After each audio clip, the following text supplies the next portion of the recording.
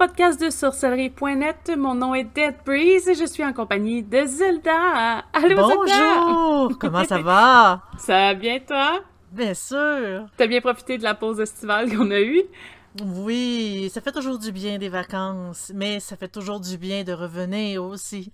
Puis c'est important aussi de se ressourcer, mais je pense qu'on a pris le temps aussi de faire le plein d'énergie pour notre saison 2, parce qu'on commence une nouvelle saison avec le podcast. Ça reste quand même qu'on suit les numéros d'épisodes, donc c'est quand même l'épisode 21.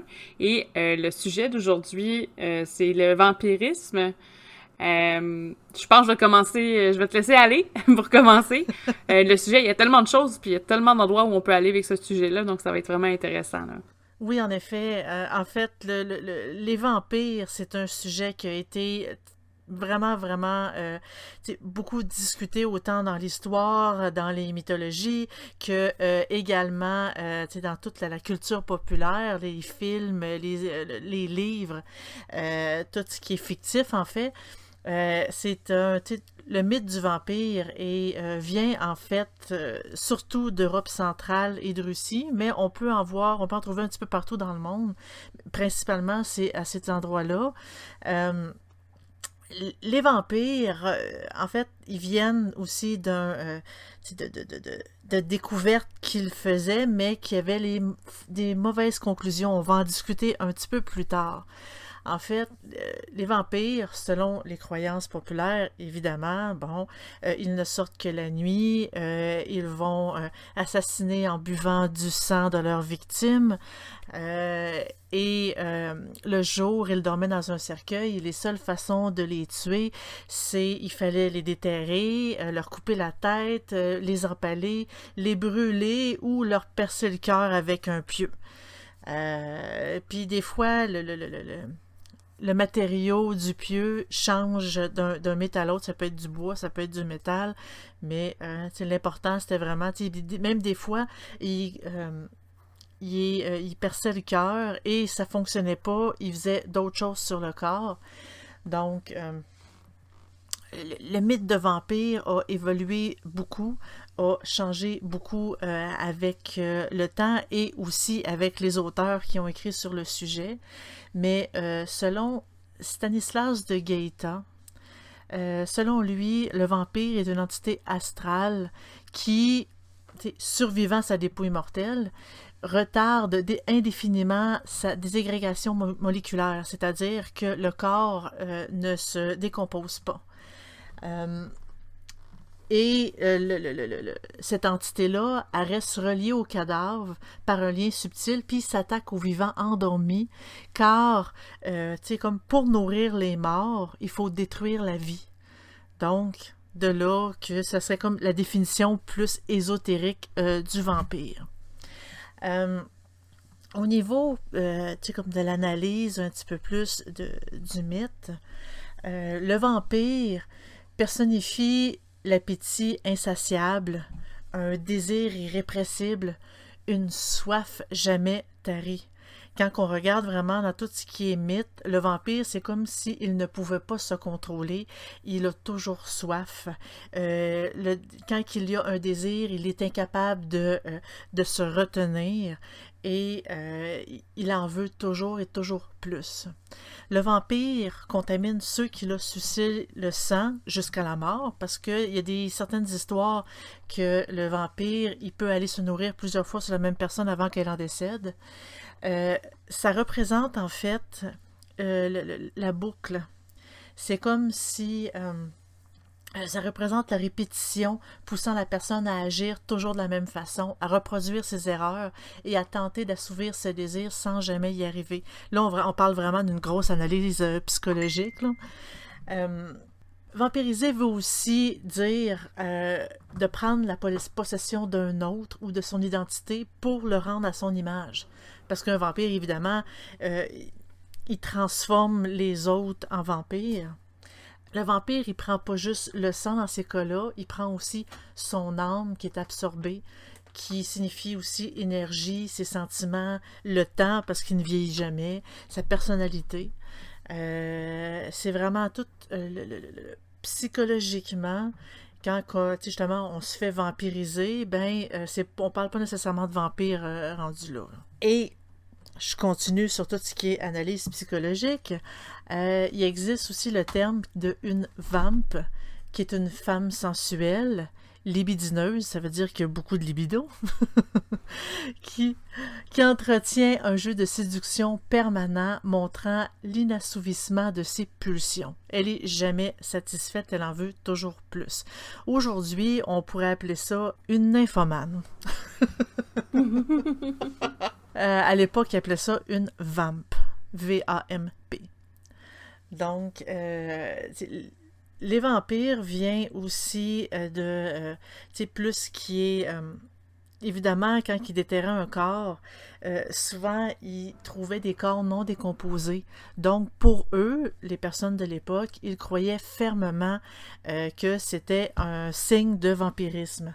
Mais souvent, tu sais, par exemple, je vais donner un exemple comme ça, les cadavres peu décomposés, ils ont un teint rosé, sont gonflés par des gaz dus à la décomposition interne.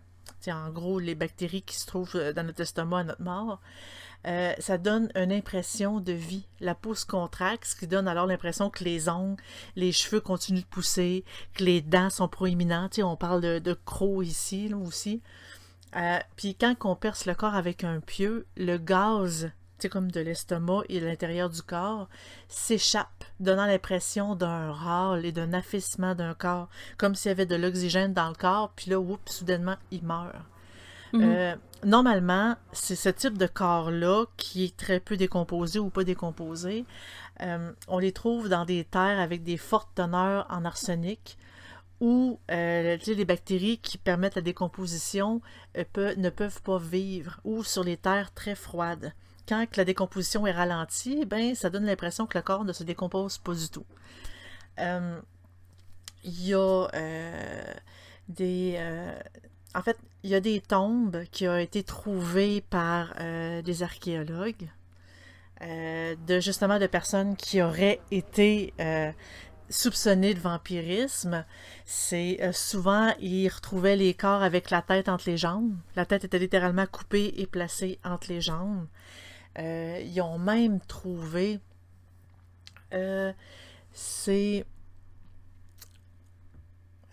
je cherche l'endroit, c'est sur une île grecque.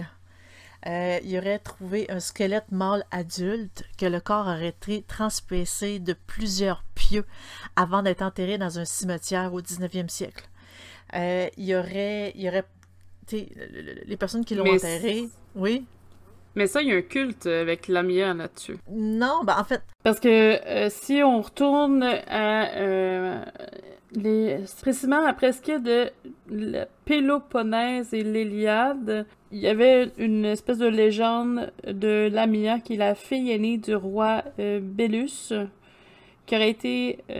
ben là, c'est selon les légendes, là, mais assassinée par la déesse Héra en raison d'une liaison entre elle et Zeus. Bref, il y aurait eu comme un mélange assez tumultueux. La superstition, on raconte dans les zones rurales de la Grèce continentale, comme quoi des voyageurs perdus et imprévoyants pouvaient être guettés par des lamies, qui sont des femmes de grande beauté, qui les attirent par leur charme pour les dévorer et ensuite dévorer leur chair et sucer leur sang. Tu sais, c'est vraiment un mythe qu'il y avait à l'époque, là. Oui, ben en fait, le mythe de créatures qui assassinent pour manger la chair, boire le sang, il y en a quand même assez, beaucoup. Mais dans le cas que je discute, c'est un corps qui a réellement été découvert avec plusieurs pieux en fer de 20 cm de long dans le cou, le pelvis puis la cheville. Puis en plus, ils ont enterré le corps dans un cercueil en bois excessivement lourd. Vraiment juste pour s'assurer qu'il ne sort pas de là. Non? C'est vraiment des découvertes des archéologues. Là, ça a été fait des années 90. Puis plus récent, il y a un autre sépulture de vampire qui aurait été trouvé en Italie. C'est une vieille femme qui a été enterrée avec une brique de taille moyenne dans la bouche. Quand même. Ben, je pense qu'elle était lourde pour éviter probablement qu'elle se relève. Et encore dans les années 90, et là on parle vraiment dans les Amériques, parce que la majorité des histoires des tombes qu'on découvre, c'est en Europe. Mais dans les Amériques, ils ont trouvé un petit cimetière du 18e, 19e siècle, dans le Connecticut. C'est la tombe d'un homme d'à peu près dans la cinquantaine d'années, avec le crâne puis les fémurs qui ont été disposés avec, tu sais, le crâne et os là, croisés, comme le symbole de la mort. Là. Mm-hmm. Ben, il aurait placé son crâne et ses os comme ça. On suppose que c'était une façon de l'empêcher de revenir. Tu sais, je trouve que... Ben, ça, on dirait que je suis comme moins... Moi, personnellement, je ne dirais pas ça au vampirisme dans le sens où il y a tellement de rites funéraires, des fois, que pour quelqu'un qui... Comment je peux dire ça? Quelqu'un qui croit au vampirisme va peut-être penser que c'est lié au vampirisme, mais... tu sais, c'est comme il y en a qui est enterré avec leurs chevaux à un point où est-ce qu'ils changeaient les os des humains, de son cavalier et de l'animal. Tu sais, je veux dire, en tant que tel, c'est pas pour empêcher qu'il se relève en centaure. Mais je comprends, tu sais, il y en a qui vont faire comme, ben là, vu qu'il avait bougé ses os, il pouvait pas se relever parce qu'il y avait plus d'eau attachée. Mais... Ouais. En fait, dans toute l'histoire, tous les mythes de vampires, en fait, il y a eu beaucoup de « Ah, il y a beaucoup de meurtres, il y a un vampire dans le coin, il faut le trouver ». Souvent, c'était lié à des meurtriers en série. Aujourd'hui, on le sait que, bon, il y a plusieurs meurtres qui se ressemblent un peu, c'est un tueur en série. À l'époque, ben, on accusait plutôt les vampires à la place. Comme il y a eu Vlad Tepes, ou Vlad l'Empaleur, qui est comme lié au mythe de Dracula. Je sais pas si tu as quelques histoires à nous raconter là-dessus, DeathBreeze? Ben, en tant que tel, là, c'est l'histoire classique. Là. C'est vraiment juste une personne qui, pour démontrer toute sa grandeur et sa personnalité, empalait des gens. Je pense que empalait des gens et les exposait devant la façade à la vue de tous. C'est pas quelque chose de caché. Vlad, c'était un conquérant, c'était un petit peu différent. Il y avait ça devait aussi, être une façon de dire bienvenue. Ben, c'est un peu c'est un peu comme Game of Thrones, je veux dire, c'est pas... Ouais, aujourd'hui, c'est peut-être probablement Game of Thrones est inspiré de ces événements. Mais il y en a plein d'autres, tu sais, Vlad, c'est ça, il voulait faire peur aussi à son peuple pour conquérir, les contrôler aussi. Tu sais, il y en a d'autres, là, des personnages connus, Bathory aussi, qui elle, a eu une goutte de sang sur sa peau, puis cette partie-là avait son œil rajeuni, donc elle avait demandé à avoir du sang de tout le monde, de jeune vierge, sans arrêt. Et de fameuses orgies, parce que souvent, avec le vampirisme, c'est très, très sexuel aussi. Ben, quand que je parlais de désir inassouvi, de désir, tu sais, comme incapable de se contrôler, ça voulait dire ça aussi, c'est pas juste se nourrir de sang. On a aussi, je pense que c'est dans les îles britanniques, il y avait une famille aussi, c'est les îles britanniques ou en Écosse, un couple qui offrait d'hospitalité aux voyageurs et les tuait. Buvaient leur sang et avaient des goûts culinaires sauvages. Ça, c'était au 15e siècle. Il y en a... pendant la guerre des 100 ans, il y avait Gilles de Retz aussi, en France, qui on soupçonne, à l'époque, en tout cas, au moins 200 décès de jeunes enfants décapités au nom de Satan et de sa propre personne, parce que au début, c'était dans un but qui disait...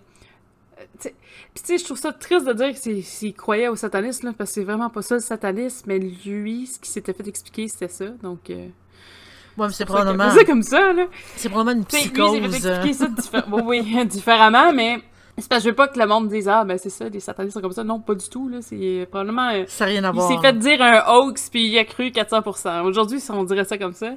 Et c'est ça. Au début, c'était selon pour sa foi, puis à la fin, c'était pour son plaisir, là, de décapiter des jeunes enfants et de faire des offrandes et de boire leur sang. Ça, c'est des...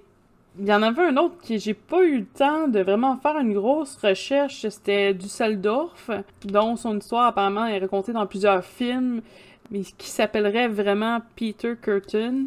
Lui, j'ai pas nécessairement eu le temps de tout valider, mais je pense que c'était un meurtrier en tant que tel. À suivre.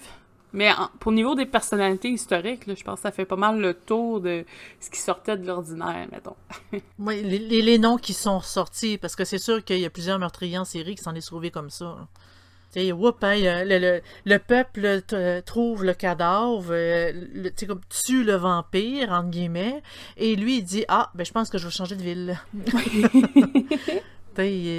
C'est sûr que, tu sais, à un moment donné, les grands meurtriers en série qui prenaient plaisir à tuer ont dû en profiter beaucoup de ce mythe-là pour s'en sauver, justement, pour pas se faire prendre. Tu parles du mythe du vampire sur les personnalités publiques ou tu parles sur les meurtriers en général? Les meurtriers en général. À l'époque, je pense pas, parce que ça aurait ressorti quand même assez rapidement, là. Tu sais, je veux dire, mettons, Elizabeth Bathory, ça sort parce que, bon, il y a plein de monde qui sont morts liés au sang. Ben, il parlait à peu près, quoi, autour de 600 jeunes vierges qui auraient été assassinées. C'est sûr que ça sort de l'ordinaire un peu, c'est pour ça qu'on connaît son nom aujourd'hui. Mais tu sais, je veux dire, les cas de meurtriers en série, c'est parce qu'il faut qu'ils se rendent en série pour qu'on soit notoire en tant que tel. Mm-hmm. Puis souvent, c'est pas nécessairement pour le sang qui tue les gens, ou c'est plus pour le côté... en tout cas, souvent, c'est le côté harcèlement sexuel, là, ou agression sexuelle qui dérape, là, ou plein d'autres maladies psychologiques. Là. Ouais, des maladies psychiatriques pour, tu sais, comme boire le sang. C'est rare. Ben, en fait, il y a une certaine maladie, la tuberculose, qui causait... tu sais, en fait, il y avait beaucoup de symptômes de la tuberculose qui étaient liés, tu sais, au vampirisme. Ils appelaient ça la consomption avant d'appeler ça la tuberculose. Des fois, le malade, pour essayer de se reprendre, parce qu'il y avait une grosse sensibilité à la lumière, il y avait les yeux rouges ou jaunes, il y avait une pâleur, du sang à la bouche, puis même des fois, il buvait le sang pour essayer de s'aider à s'en remettre. La grosse fatigue, la lumière du soleil, il l'évitait. Donc, tu sais, comme au début, quand la tuberculose n'était pas trop connue, n'était pas trop diagnostiquée parce qu'on ne connaissait pas vraiment la maladie, ben, c'était lié aussi au mythe du vampire. Tout comme... Mais c'est pas la porphyrie? Aussi, la porphyrie. Il y a la rage aussi qu'on a entendu parler. C'est une personne qui est contaminée par la rage. Quand tu connais pas la maladie puis tu savais pas ce que c'était, ben tous les symptômes de la rage, ça ressemble pas mal, tu sais, ça ressemble pas mal au mythe du vampire aussi, là. Parce que dans la rage, ça fait un peu loup-garou vampire, en fait. Il était la rage des personnes devenait sauvage, il venait assoiffé de justement de vouloir assassiner, de vouloir tuer, le sang, la viande et tout. Donc c'était comme, c'est un peu dégueu en fait. Mais la porphyrie, oui, en majorité, c'est une maladie que, anciennement, même chose, la lumière du soleil, les cheveux plus blancs, il y a, même quand le soleil n'était pas là présent, mais qu'il y avait la lumière du jour, il était sensible à la lumière ultraviolette qui leur provoquait des cloques, des brûlures sur la peau, sur toutes les parties exposées. Donc, ça fait très, très, très mythe de vampire. Et les autres, il y avait aussi, comment je disais, il y avait une coloration rougeâtre sur les dents puis sur les ongles. On commence à voir des liens un peu. Nécrose de la gencive, donc ça faisait ressortir les dents. Croissance plus rapide des cheveux. Les malades sont allergiques à l'ail. Mm-hmm. Ça fait vraiment, vraiment, vraiment vampire. Puis la porphyrie, en fait, c'est une maladie du sang. Il manque une protéine. Tu sais, ce que je trouve ironique un peu avec la tuberculose. Oui. Parce que la tuberculose, au départ, il a soigné avec des thérapies au soleil. Ouais. Tu sais, c'est ça que je trouve un peu, je pense pas, mais la porphyrie, oui, elle a toutes les caractéristiques les propriétés d'un vampire. Il y a souvent aussi des gens qui pensent que, vu que la maladie était très inconnue, souvent à l'époque, il y a probablement des gens qui ont eu cette maladie-là et étaient considérés comme des vampires en tant que tels à cause de ça. Mais en fait, techniquement, pour soulager les personnes malades de porphyrie, on fait aujourd'hui en fait, il y a des transfusions sanguines qui les aident parce que leur manque une espèce de petite protéine dans le sang. Mais avant qu'on puisse faire des transfusions sanguines, parce que ça n'existait pas avant, parce qu'avant, le monde croyait que l'âme était dans le sang. Ces transfusions n'existaient pas. Il y a eu beaucoup de tests de transfusion avec animaux humains d'ailleurs, mais les malades, on croit qu'ils auraient pu boire du sang pour essayer de compenser un peu ce manque-là, mais c'est incertain quand même comme information parce que lors de la digestion, quand on boit du sang, ça tombe dans notre estomac et notre estomac dégrade beaucoup ce qu'on mange, incluant le sang. Donc, toutes les propriétés du sang seraient détruites dans l'estomac. Fait qu'on n'est pas sûr vraiment si ça les aide, mais c'est peut-être justement... Peut-être que certains cas, il y avait un peu de maladie mentale qui était liée à ça aussi. Mais tous les symptômes de vampire, ça ressemble beaucoup à la porphyrie. Vraiment énormément. Donc, il y avait... on pense aussi, il y a Marie, reine d'Écosse, son descendant George III d'Angleterre, d'autres membres de la famille qui auraient été atteints de la porphyrie. C'est des rapports médicaux là, des descendants, des tests qui ont été faits de ces descendants, je veux dire. Mais la maladie est quand même assez rare et ça pourrait être une source du mythe du vampire, mais c'était une maladie qui n'était pas très, très répandue. Est-ce que ça a commencé comme ça et après les croyances populaires ont gonflé ce mythe-là et il a commencé à avoir des espèces de chasse aux sorcières pour dire « Hey, il y a des meurtres, qu'est-ce qui se passe? Il y a du monde qui meurt de maladies étranges. » Ben, qu'on pense que c'est des maladies, aujourd'hui, ça serait des maladies étranges, mais dans l'époque, c'était comme un meurtre. Soudainement, le mythe du vampire ressort. Et comme je disais, il y en avait quand même partout dans le monde. Là. Autant dans la mythologie que justement dans la croyance populaire pour forcer le monde à justement déterrer des morts. Mais ils disent que des fois quand tu déterres un corps, le cadavre après la rigidité cadavérique, il finit par la perdre, cette rigidité-là, puis les membres deviennent plus souples. Le tube gastro-intestinal commence à se décomposer. Ça produit un liquide sombre qu'on peut facilement confondre avec du sang frais quand on le déterre puis qu'on perce un pieu dans le corps. Donc, ça donne au cadavre l'apparence d'un vampire qui vient de prendre son repas. Mais ça fait partie vraiment du cycle de décomposition normal d'un corps. Donc, à chaque fois qu'il déterrait un corps, soudainement, il trouvait toujours des symptômes, des signes que oui, c'était vraiment un vampire parce que ci et parce que ça. Donc, c'est quand même, le mythe du vampire est quand même assez énorme en soi. Aujourd'hui, est-ce qu'il y a encore du monde qui accuse d'autres d'être vampires? Peut-être. Mais je sais qu'il existe des groupes j'ai envie de dire de fans de vampires. Est-ce que je peux dire ça comme ça? Oui. C'est des groupes qui vraiment vénèrent toute la culture du vampire, la culture de... On n'a pas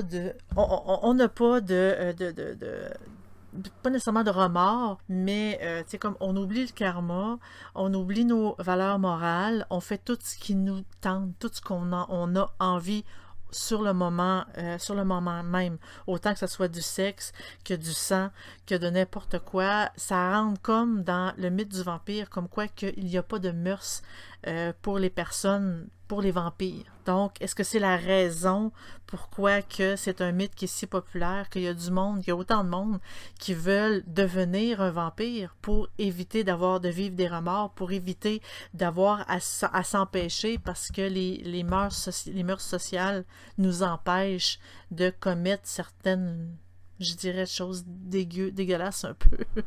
Plus ou moins, mais je comprends ce que tu veux dire. Oui. Dans le sens où l'espèce de sentiment de liberté, mais je pense pas que... Je donne un exemple. Je meurs, je deviens vampire, demain, j'ai plus de sentiments de liberté. Non, je parle de les vivants actuels qui désirent devenir vampires. Je pense que c'est le fait de l'éternité qui donne symbole de vie éternelle qui donne cet effet-là. Aussi. Mais il y a autant des fans aussi qui vivent dans des regroupements de vampires ou des coalitions de vampires.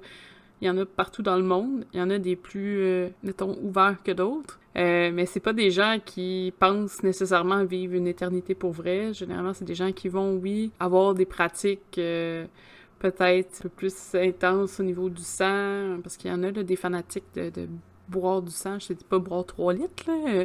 Souvent, c'est à coup de quelques gouttes, là. Cette espèce d'attirance sur le goût ferreux, un peu, que le sang possède, là. C'est plus ferreux. Du sang, là, ouais, mais... C'est le fer dans le sang qui donne l'espèce de goût de métal. De goût. Il y en a qui aiment ça. Puis, tu sais, je veux dire, c'est pas nécessairement... c'est leur choix, là. Il y a des places qui sont plus sécuritaires que d'autres, on se le cachera pas, là, mais... Il y avait des groupes, en tout cas, j'avais déjà vu un reportage, j'ai pas été capable de le retrouver pour le podcast, malheureusement. Toutefois, j'ai retrouvé d'autres groupes, que c'est des alliances où ils croient à la présence des vampires, où il y en a qui fonctionnent avec des espèces de façon hiérarchique comme des maisons. Il y a peut-être ceux qui connaissent les jeux mascarade puis tout ça, ça peut rentrer dans ce style-là, mais avoir une maison avec un chef de maison qui a des petits clans ou des trucs comme ça existe. Après, la véracité de ce que c'est, je pense que c'est plus mental, là. Généralement, il y en a un qui c'était Atlanta, là, j'ai trouvé le site pour l'Alliance vampirique d'Atlanta, où eux, oui, ils ont des membres qui vont être vampires, mais considèrent aussi ceux qui jouent, qui sont même humains, hein, on va dire ça comme ça, qui jouent avec les énergies. Il y en a d'autres qui jouent avec autre chose, qui sont liés, les Other Kind aussi, qui embarquent là-dedans, qui sont très ouverts et expliquent que, bon, c'est une pratique parce que eux, ils n'ont pas de hiérarchie, mais probablement que c'est tous des gens consentants à s'échanger ou qui se font tester pour ça. Ils ont probablement eu beaucoup de mal avec le COVID.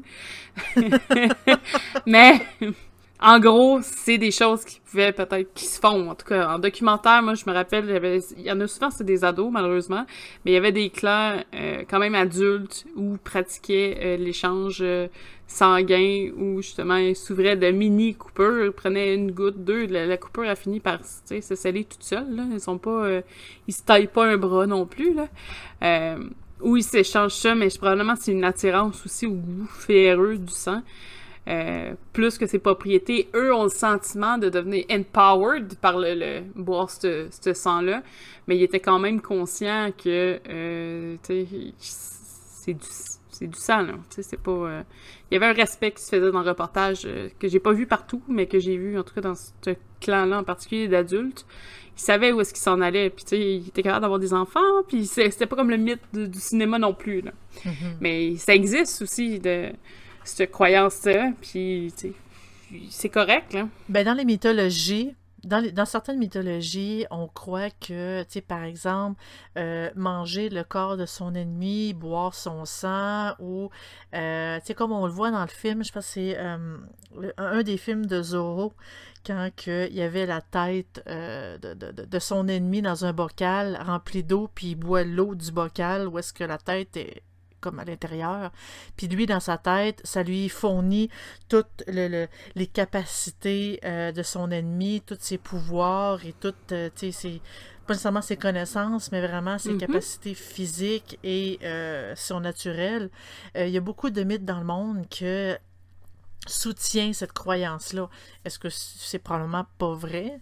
Mais le mythe du vampire ressemble beaucoup à ça aussi. Les mythes existent. Mettons, les cultures funéraires, où est-ce qu'ils mangeaient le défunt en Égypte, ça se faisait. Après, est-ce que ça donne les propriétés? Essentiellement, non. La plupart sont psychologiques, dans le sens où t'as mangé une partie de ton grand-père, ton grand-père te suit pas pour ça, mais dans la tête de la personne qui a fait ce reste-là, c'est un geste de respect, on s'entend là, pour ces rites-là. C'est quelque chose qui est marquant, c'est comme garder une partie de soi, la personne qu'on a tant aimée. Faites pas ça aujourd'hui, là.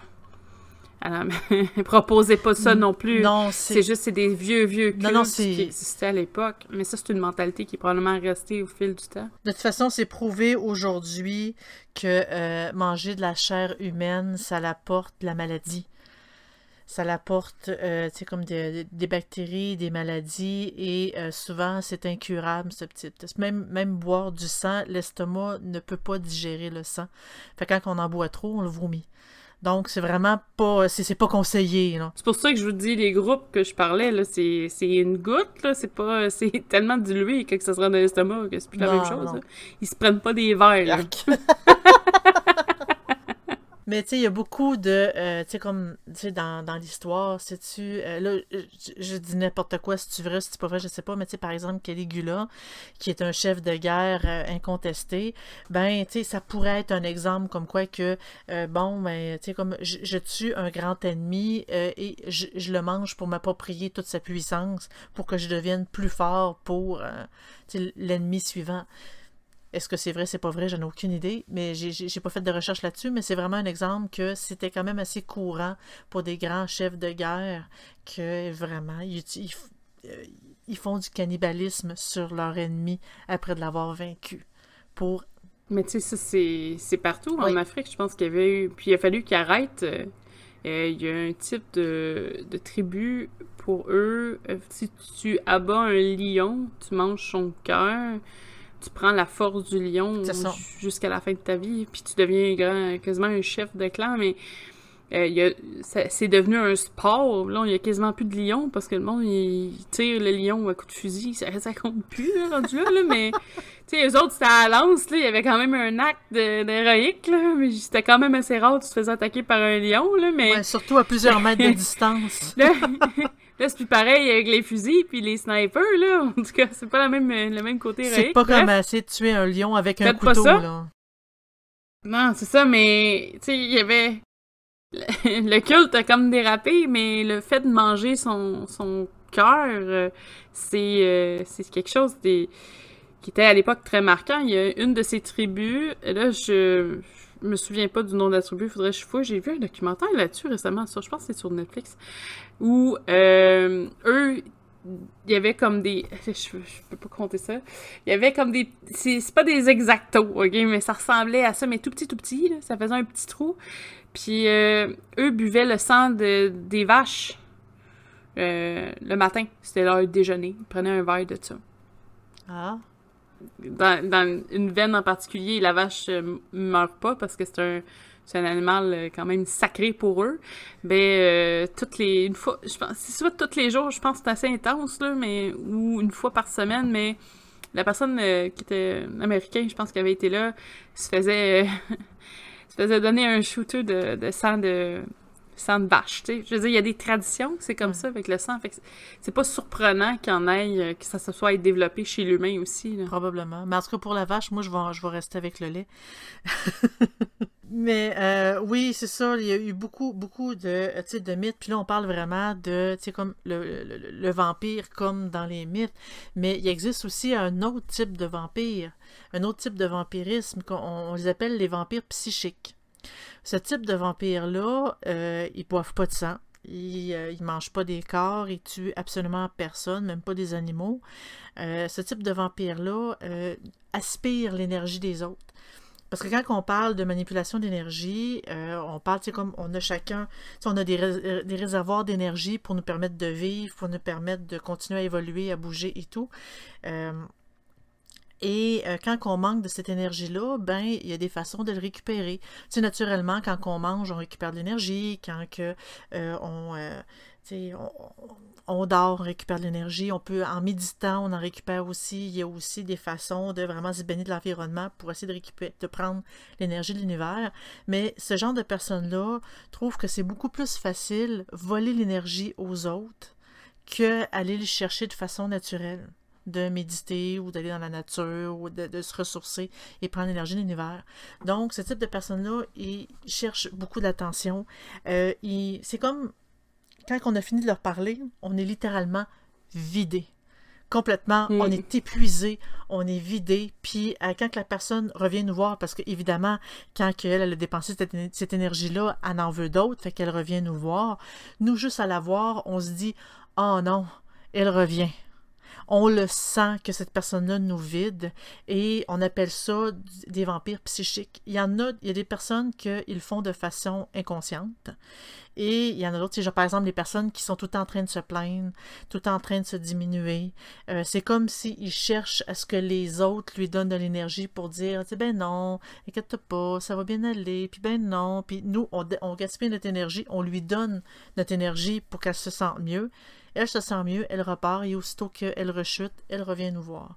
Il y a des personnes aussi qu'ils le font de façon volontaire.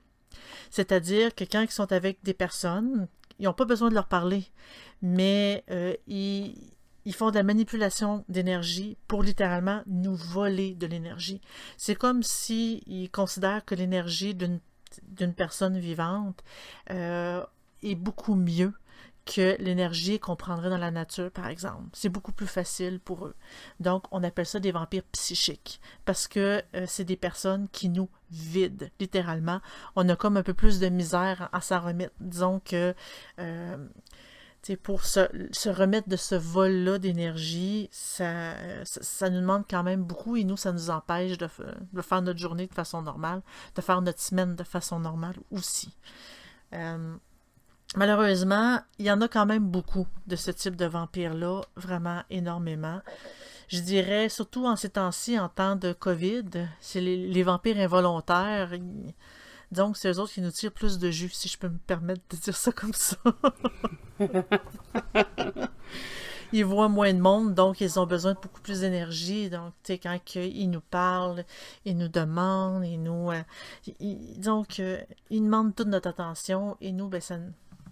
Évidemment, on a envie d'aller se coucher, d'aller dormir par la suite. Puis je suis certaine que quand que je mentionne ça, vous avez tout au minimum une personne en tête que, tu sais, ça vous est arrivé, là. Je suis convaincue. Tu sais, pour dire, hey, quand que je vois cette personne-là, ouf, je suis plus capable.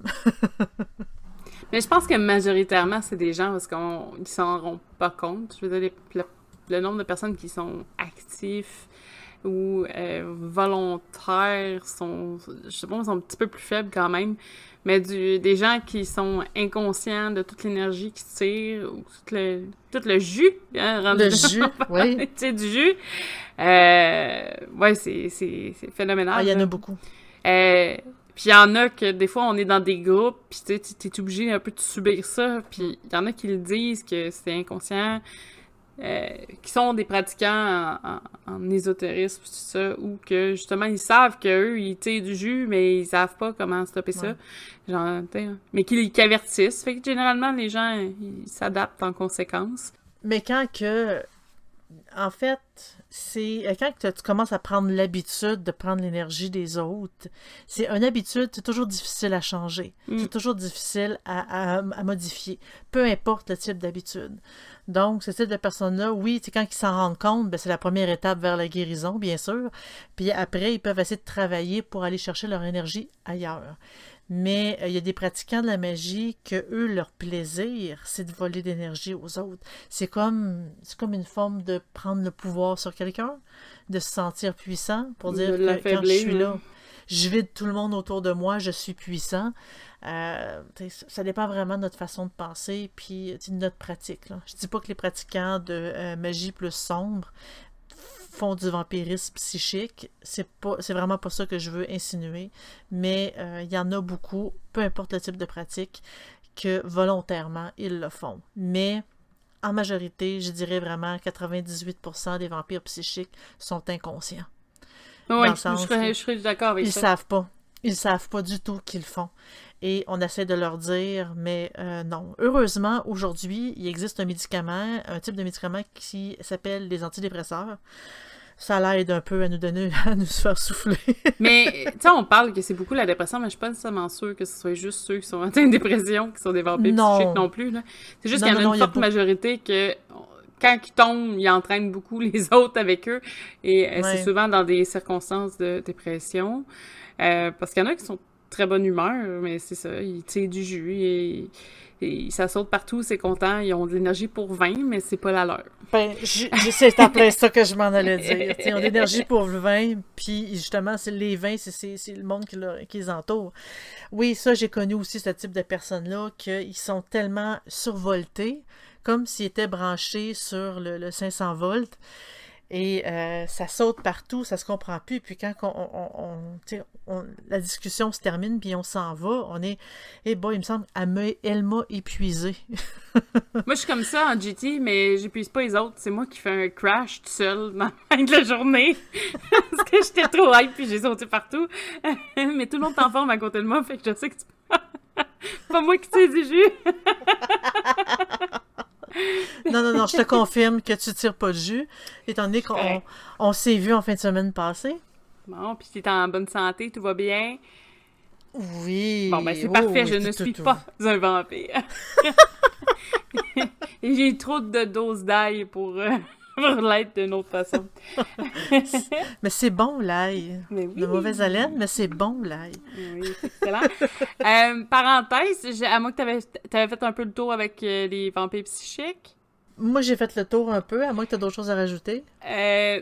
Pour les vampires psychiques, non. Je pense que ça pourrait être le fun, peut-être, de parler un peu plus du côté psychique, éventuellement, au niveau du maniement des énergies, dans un autre sujet de podcast. Mais pour le côté vampire psychique, je pense qu'on a fait le tour. Toutefois, c'est un petit aparté. Je sais que ça sort un peu du sujet, mais sur les auteurs, les livres et cinéma, le côté entertainment aussi, que ça peut être intéressant.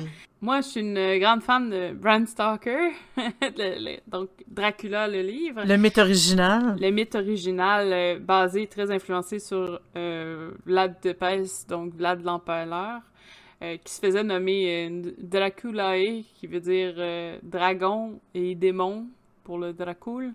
Puis Lae, qui veut dire fils de, donc fils de démon-dragon.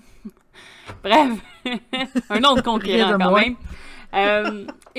Bien sûr, moi, j'adore les écrits de Anne Rice. C'est un peu difficile de passer à côté de ça. Anne Rice a quand même défini avec Bram, là, mais je trouve que les deux ont défini quand même le style littéraire. Je veux pas rien enlever aux autres, c'est juste que je trouve que les autres, des fois, c'est du fantastique, mais c'est correct, on a chacun des visions, mais moi, je pense que, personnellement, c'est mes deux préférés. J'aime les classiques, que voulez-vous, hein? Oui. Tu sais, je suis pas très Twilight ou tout ça, bien qu'il y a quand même pas assez fort au cinéma. C'est pas mon style. Mais Twilight, c'est plus le vampire, plus romantique, disons. Oh oui, mais c'est des bêtes fantastiques, là, rendu là. Ben, c'est ça, plus... ouais. Tu sais, c'est hors du contexte du vampire classique. Le vampire qui brille au soleil, c'est moyen. On peut aller le voir dans les séries TV. Je sais que c'est peut-être un peu influencé de la série... Vampire Diaries, qui est un journal d'un vampire, où eux avaient des objets, donc faisaient en sorte qu'ils pouvaient marcher dans la lumière. Fait que, tu sais, il y a plein de choses que, bon, ça joue un peu avec le stéréotype ici et là pour essayer d'accommoder. Comme Blade avec la crème solaire qui leur permet d'aller au jour. Oui, mais ils ont toujours quelque chose de spécial. Et il y a le fameux mythe du vampire. Le vampire, ils ont tout un nom spécial de celui qui peut marcher à la lumière, c'est comme le vampire ultime. On le voit aussi dans, je vais le dire, True Blood. Ceux qui ont connu la série True Blood, c'est pas une surprise, je fais pas un spoiler, là, mais ils en parlent de ça aussi. D'ailleurs, je pense que True Blood serait plus ce qui se rapprocherait de ce qui se fait en réel. Tu sais, genre des petites gangs, mais pas au niveau politique, mais des petits clans en tant que tels. Là. Quoique ça reste de la fantaisie, là. Puis surtout, en tout cas, au fil des années. Dans le cinéma, on a quand même des films de vampires, il y en a eu quand même beaucoup, là. On y va quand même avec le fameux Dracula, Prince of Darkness, qui a quand même... fait son style, mais aussi Nosferatu, qui a influencé autant le cinéma que les films de vampires, qui ont quand même mis la barre haute. Des films de Dracula, il y en a eu tellement que c'est difficile de toutes vous les nommer. J'ai particulièrement aimé Dracula, mort et bienheureux. Mais j'ai des films de Lust for a Vampire qui, écoute, j'ai même pas les années, j'ai des films, ça date des noirs et blancs, là. Les Scars of Dracula, j'ai The Twin of Evil, on a Captain Chronos et le Vampire Hunter, Van Helsing aussi, on fait quand même une petite influence là-dessus. Dans ce qui est de plus récent, on a des films de Quentin Tarantino, From Dusk Till Dawn, le Lost Boys aussi, qui ont influencé aussi le genre au niveau du cinéma. Salem's Lot, apparemment il y a un film, mais je pense, moi, en tout cas, j'ai jamais vu le film de ça. C'est quoi ça en français? Je te connais pas, lui. Le lot de Salem, peut-être? Non, mais c'est un livre de Stephen King. Je sais pas si c'est vraiment, ou c'est juste le livre, puis j'ai... en milieu de plein de films, là. Ça se peut que ça soit juste ça. Dans le document, je ferai un article sur ce livre-là, c'est pas grave. Ça pourrait être intéressant, un article sur un livre de vampire. Il y a beaucoup de Hunger. On a une interview avec The Vampire, évidemment Queen of the Damned, donc la Reine des Damnés aussi. Blade, Vampire de John Carpenter. Je pense que je l'ai dit. Il y a les séries aussi, il y en a eu quand même beaucoup. Comme Buffy. Buffy qui, à la base, Buffy the Vampire Slayer, Buffy la tueuse de vampires, ou la chasseuse de vampires, je sais pas en français. À la base, c'est un film. Et qui n'a aucun lien avec Sarah Michelle Gellar. Mais ensuite, quelques années plus tard, ils ont refait... ce film-là en série qui est devenu Buffy contre les vampires, qui a duré quand même 5 ou 7 saisons. Mais c'est parce que le film était pas du tout dans l'idée des auteurs. Les auteurs étaient vraiment pas contents, fait qu'ils ont décidé, ils ont poussé plus loin pour en faire une série, pour vraiment le mettre à l'image de leur idée. On a La fille de Dracula, le film. Living Dead Girl, Requiem for a Vampire. Écoute, il y a aussi dans l'animation, on a des... attendez, je vais juste... il y a des BD, là, il y en a plein, je peux pas toutes les nommer. Dans les plus marquants, je pense qu'on a du DC, du Marvel aussi. En tout cas, DC en a fait beaucoup, des personnages qui avaient le mythe du vampire à l'intérieur. On mentionne... un espèce de... Dans Vertigo, il y aurait un parallèle sur une série qui s'appelait Vamps. Dans les mangas aussi, il y en a plusieurs. Là, j'ai pas tous les noms de mangas parce que je ne m'y connais vraiment pas. Mais si jamais il y a quelqu'un qui est intéressé, faites-moi signe, je vais vous les noter. C'est quand même des mangas qui datent d'une couple d'années. Ils sont pas super à jour. Il y a aussi Elvira, qui était un personnage clé dans le cinéma ou la culture au niveau de tout ce qui était gothique et donc vampire. Donc c'est des choses qui sont en rafale là, que je vous lance. Ça pourrait être long si je me mets à tout raconter l'histoire de chacun. Mais il n'y avait pas un dessin animé sur un hôtel de vampires, comment ça s'appelle? Ah, pour enfants, là? Oui. Oui, il faisait des rats. Attends une minute. Hôtel Transylvanie? Oui, c'est ça. C'est ça. Ça, c'est vraiment... Cute, en fait, de le mettre du vampire là-dedans, mais c'est quand même assez drôle aussi. Oui. C'est cute. Oui, c'est une version cute du mythe du vampire, ça, c'est sûr. Mais c'est ça. Je trouve que c'est quand même... Ce qui est intéressant, c'est quand même l'évolution du mythe. Parce qu'il y a plein de cultes où c'est super proche. Il y a des cultes en Mésopotamie où des espèces de monstres gargouilles / vampires avec des crocs. Ça a commencé d'une certaine forme un peu bête, féroce, qui pouvait peut-être être attribuée à, mettons, un loup qui aurait mordu quelqu'un ou quelque chose de... ou une grosse bébite, là. Et lentement, c'est devenu un être, comme un être formé un peu plus humain. Les rites funéraires ont influencé aussi le mythe du vampire. Combien de fois, à l'époque... J'ai voulu être thanatologue à un certain point dans ma jeunesse. Puis on disait aussi que les thanatologues, ils mordaient le doigt des défunts. Le gros orteil. Le gros orteil. S'ils mordaient le gros orteil, était vraiment morte. Malheureusement, quand t'es dans le coma, tu te réveilles pas après d'être mordu d'un gros orteil. Non, mais en gros, c'était pour expliquer qu'il y avait beaucoup de gens qui tombaient dans le coma, qui étaient déclarés morts, mais ils l'étaient pas.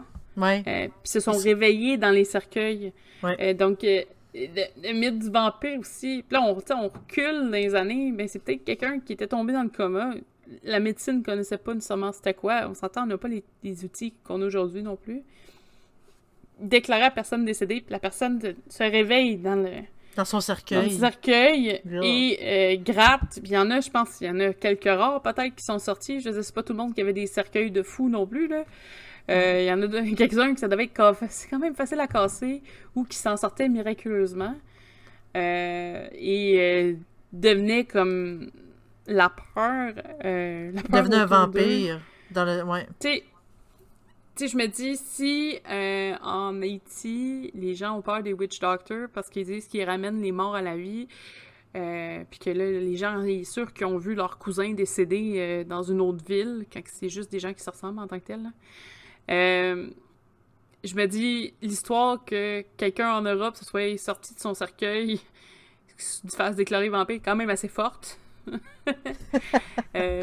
C'est toutes des choses qui sont toutes reliées. La maladie aussi, la porphyrie, tu mélanges ça à ça, là, quelqu'un qui peut pas sortir, c'est mystérieux, peut pas aller à l'église parce qu'il peut pas sortir de la maison quand il fait clair.